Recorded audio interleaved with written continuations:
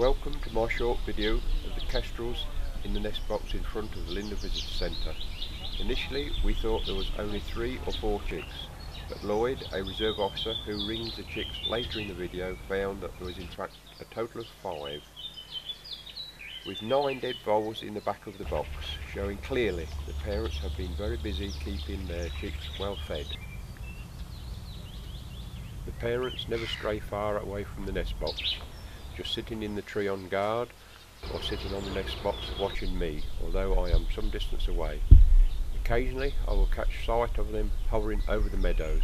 This I find quite difficult as they are very quick. We will now join Lloyd as he rings one of the chicks. You're joining us today at Rutland Water Nature Reserve, and we're checking some of the large whole boxes that we've got.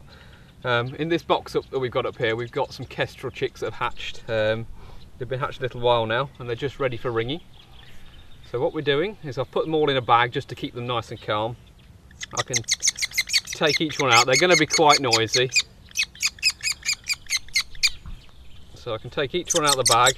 I can put it into the ringer's grip so we can hold the bird nice and comfortably. Then what we're going to do is we're going to put it on my lap. Just hold it there, it's going to bite me quite contently. And then what I'm doing is I'm fitting the birds with a small, uniquely numbered metal ring. So no other bird in the world will have this ring number. This will be unique to this bird.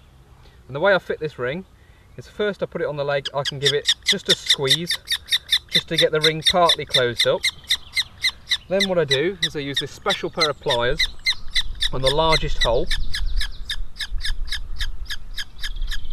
And I put the ring in there.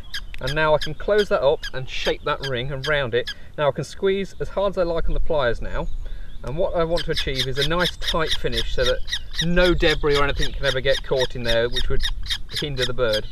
So this ring does absolutely no harm to the bird. And it just means that we can track their lives. We can follow where they go when they leave this nest, in the hope that they get caught by a ringer or found again by a member of the public.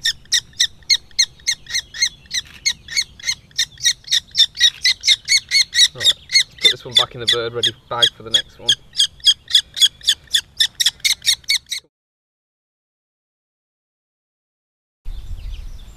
I think I have just found the perfect voiceover for my video documentaries. Persuasion tactics will now ensue.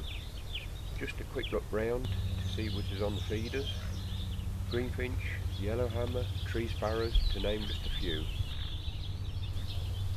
And down on the water's edge, the mute swan with her new brood. And finally, back to the kestrels. After their short excursion into the wide world, they have been put back safely into their nest box.